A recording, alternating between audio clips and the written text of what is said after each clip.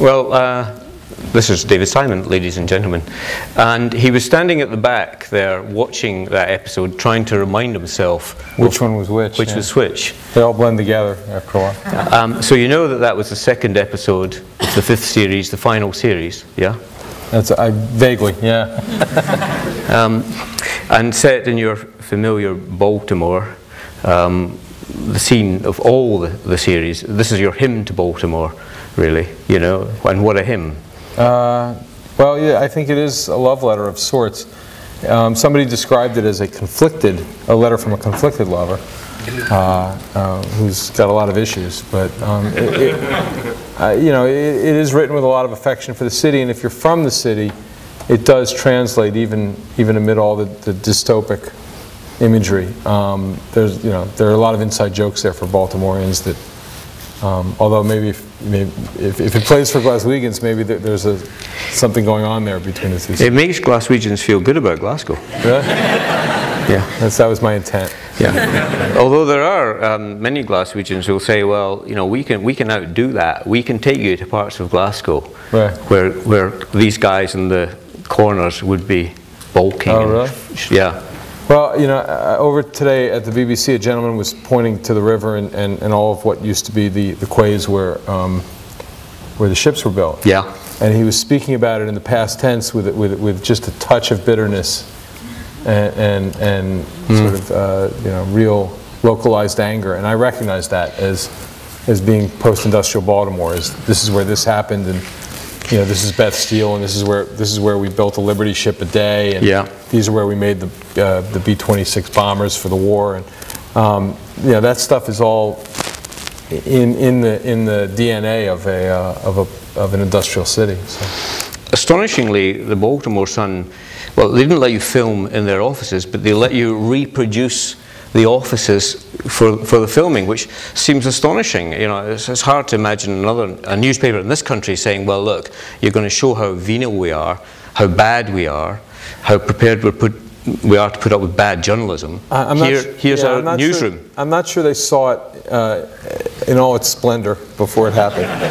But they were aware of one argument, which was fundamental and which I think won over, because we went to them and asked for permission. I wouldn't have done it without you know, without their acknowledgement. And you name them too. They're called the Baltimore Sun. I mean, what happened was they had agreed to let us use the Baltimore Sun for the first 4 seasons. You know, whenever any character picked up the newspaper, it was the Baltimore Sun. So they had agreed to be part of this mythical simulated Baltimore for 4 years, and they had actually editorially praised the show for its depiction of problems and you know, in a variety of civic institutions, including City Hall, the Baltimore school system, the Baltimore Police Department, you know, the local unions. So for them to now say, oh wait, you need to call it the Baltimore Star because we see how you do, they would have looked like chumps. I mean, the obvious question to ask is, did you know this was going to be how it would pan out at the outset, or has this developed as you've gone along? It developed faster than some people would suppose, but not entirely from the beginning. In the beginning, we went to HBO and we said, we will create a television show that will undercut the network standard of the police procedural, because I find police procedurals to be a little bit loathsome. Catch the bad guy, yeah, you know, validate, you know, the bad guy's always the bad guy. Yeah, normality resumes, everything's back, hunky-dory. Yeah, the system is flawed. They're flawed. And sometimes, you know, but it's still workable. And you know, I was just a reporter for too long. I watched the system be the system. So I love the idea of undercutting this great network standard on American television. And that's what we sold HBO on initially. First, I worked for 12 years as, well, no, I worked for 4 years as a police reporter in Baltimore. Mostly nights, mostly weekends. My off days were Tuesday and Wednesday. By the way, I was ecstatic for the job. I got hired right out of college. It was like the best job of my life. But that was my plan: get hired as a police reporter, then they let you into the homicide unit, which was incredible enough. You know, I actually asked the police commissioner in Baltimore, "Can I go into the homicide unit? I promised not to talk to my paper for a year, and I'll write this book about your homicide detectives, which, hey, they're pretty good. Its clearance rate's pretty high, and you know, and you just let me in, and it'll be a book. And what do you say? And incredibly, the guy said yes.